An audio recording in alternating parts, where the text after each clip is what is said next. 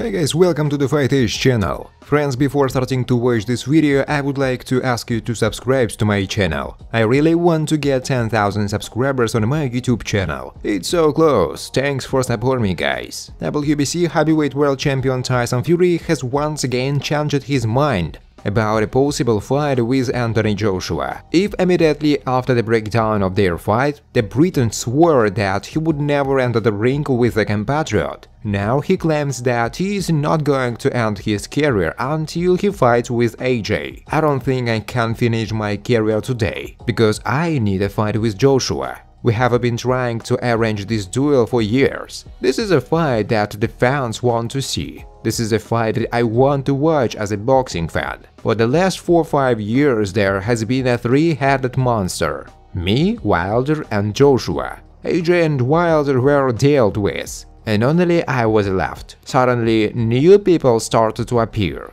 Joyce, Dubois. Now there is a lot of fresh blood that wasn't there 5 years ago. And everyone is like that. Can you beat this person? But I think it will be a completely travesty if Joshua and I don't fight in this era, Fury said. WBC heavyweight world champion Tyson Fury again accused Anthony Joshua of disrupting their fight, questioning the presence of AJ. I just don't think he ever wanted to fight, because if that was the case, then I would be fighting Joshua now, and not Derek Chisora, one of the fighters whose career he leads. If you want to fight, you tell your team about it. And now they say that the fight broke down because of commercial rights, sponsors and other things. If one of my sponsors say I can't fight Derek Chisora, what will I say? That he's not my sponsor anymore yet. How can a sponsor dictate what you fight? It is important that this is called the absence of eggs. If Joshua had,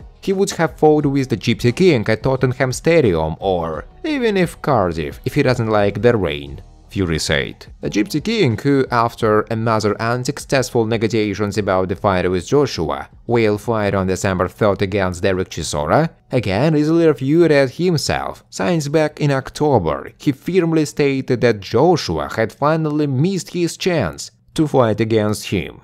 I won't say another word about this big stupid back, Fury said of Joshua at the press conference dedicated to his fight against Chisora. He has no titles, he doesn't have anything I need, and there will never be a fight between me and him. Point. You can put an exclamation mark. There was too much confusion. I'm not going through these again. They are very difficult to deal with. I don't waste time on idiots anymore, Fury said. Friends, before starting to watch this video, I would like to ask you to subscribe to my channel. If you really enjoy the content, then please subscribe to my channel and keep watching the videos. If you are subscribed, then receive notifications about the release of new videos. You do not even have to look for anything personally. I really want to get 10,000 subscribers on my channel. I'm trying very hard absolutely every day, and I need your support. Your likes, comments, reposts to social networks. Thanks for supporting me, guys.